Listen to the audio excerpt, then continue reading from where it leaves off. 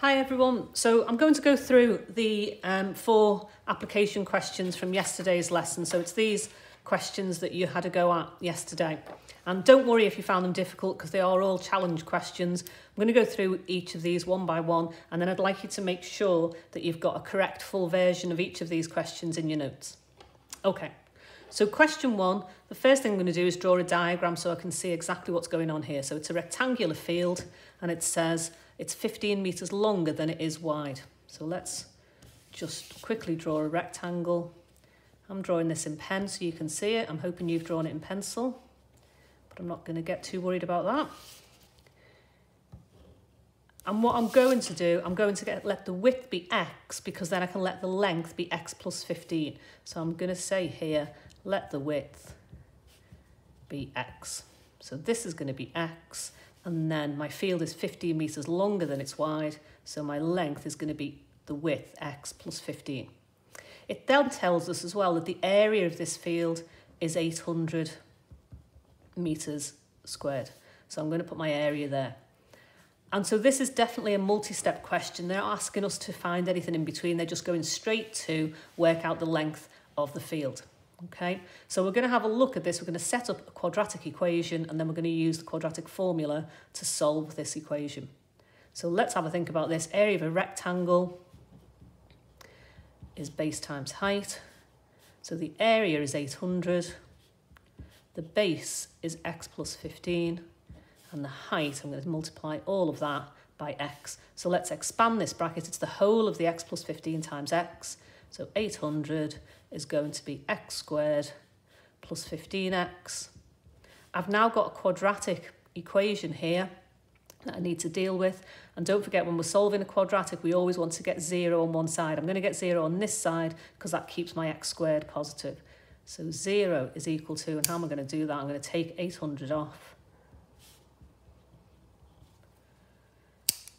So 0 is equal to x squared plus 15x minus 800.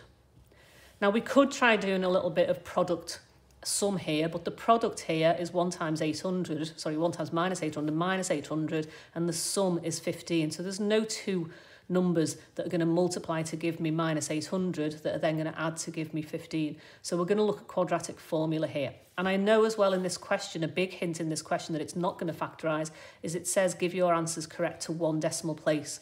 So if it was going to be nice factorisation question, we'd get our exact answers, you know, x equals 3 and x equals 0.4, or x equals 2 and x equals a quarter, you know, those sorts of answers. Here that's not going to happen because we're asked to round our answer to 1 decimal place, so we're expecting a decimal answer. Okay, let's use quadratic formula.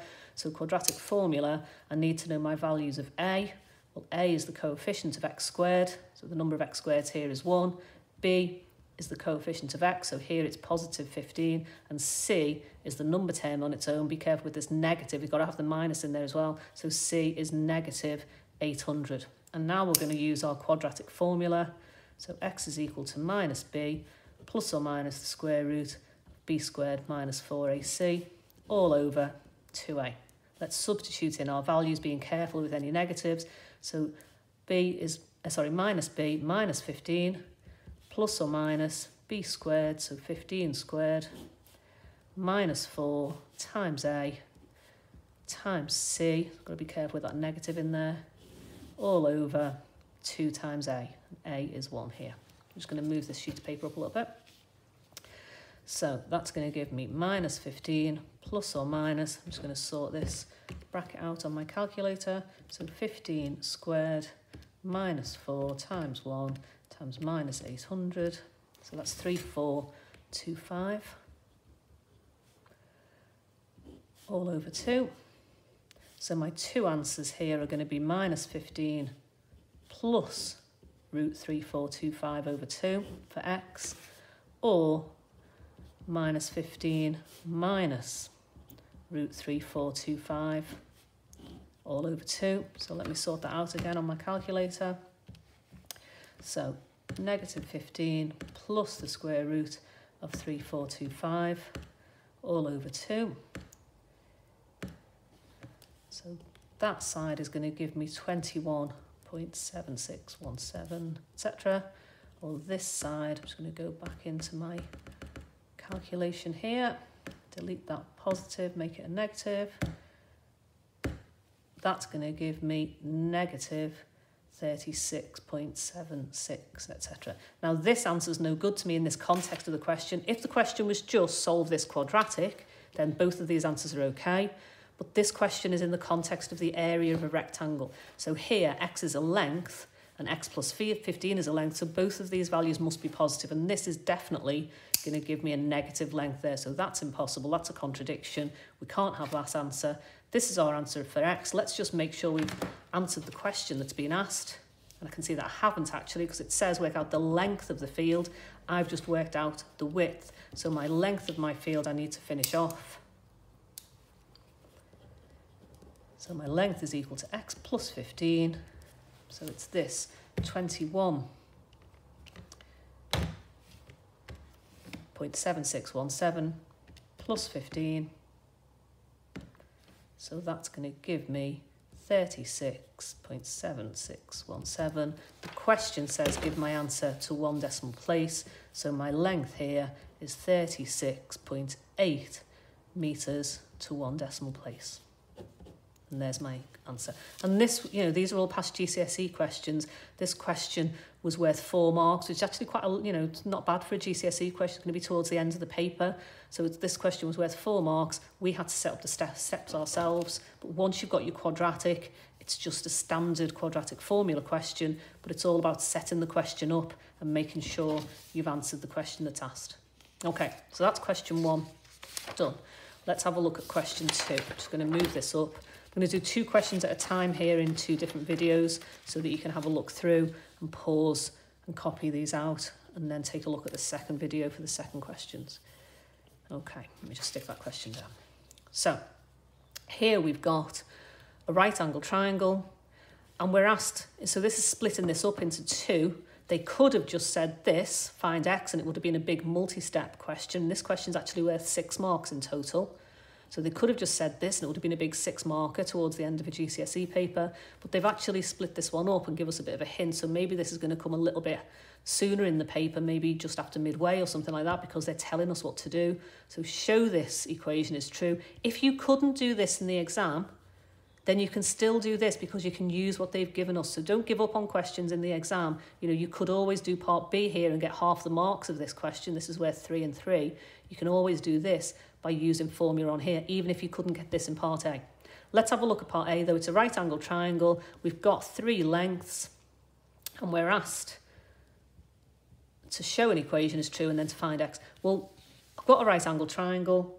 I don't know the area or anything like that, but if I know 3 lengths, I can definitely use Pythagoras' theorem here. So let's have a look at using Pythagoras' theorem. And Pythagoras' theorem says hypotenuse squared is equal to side squared plus side squared. And we've seen this sort of question before, haven't we? This comes up quite a lot. We've seen this a little bit when we've been doing solving quadratic equations previously. So hypotenuse, this is my hypotenuse, so that expression squared is equal to these other 2 expressions squared and added together. Now we've got to remember here, we've got to do quite a bit of FOIL rule. This doesn't mean 2x squared plus 1 squared, it means 2x plus 1 all squared. So it's these brackets written out here. And you might want to do this separately and then put it all together. I'm just going to do it all within my working so I can keep it all together here. But if you wanted to do 3 separate bits of FOIL rule as you're working out and then put it all together at the end, that's absolutely fine. So let me just write these out and then sorting out a bit of FOIL rule. 4x squared plus 2x plus 2x plus 1, x squared plus 5x plus 5x plus 25, and then from this one, x squared minus 2x minus 2x, minus times minus is a plus 4. And then we've got to collect our like terms here. I'm going to collect these together just as expressions on either side, and then I'll bring it all over to one side, and I'm hoping that I'm going to end up with this. So let's just sort this left-hand side out, collect those x's in the middle, and then here, if I'm collecting my x squared, 2x squared, 5, 10, and then take off this 4, so 6x in the middle, 25 and another 4, 29. And then what I'm going to do, I'm going to collect everything on this side to keep my x squareds positive. So I'm going to subtract my 2x squared. I'm going to subtract my 6x. And I'm going to subtract my 29. So that's going to give me here 2x squared minus 2x minus 28 is equal to 0. And let's just have, so I've got a quadratic equation here, but let's just check what I want. I don't want the 2 in this, I want x squared. So let's divide by 2 here. I'm going to divide everything by 2. So 2x squared divided by 2 is x squared. Minus 2x divided by 2 is minus x. Minus 28 divided by 2 is minus 14. And 0 divided by 2 is 0. So there's my quadratic. And I've answered that part A of the question. And now part B of the question says find x. And as I say, even if I couldn't have done part A, they've given me a quadratic to solve for this. So I could still get half the marks for doing this. I've got my quadratic. Let's have a look at this. I could have a look at trying to see where the product somewhere. So product is negative 14. So there we've got 14 and 1 as our factors, or 2 and 7. But neither of them would give me a sum of minus 1. So product sum, factorisation doesn't work. It's going to be quadratic formula. So let's do quadratic formula here. A is equal to the coefficient of x squared, the number of x squared, which is 1. B is equal to the coefficient of x, negative 1 here, so be careful with that. C is equal to negative 14. Let's write our quadratic formula down.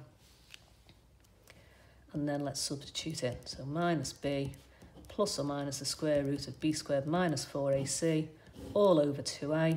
Substitute in what we know. Be careful with this negative. So minus b, so minus 1. So I'm going to put that in a bracket to remind myself to do minus minus, which is a plus.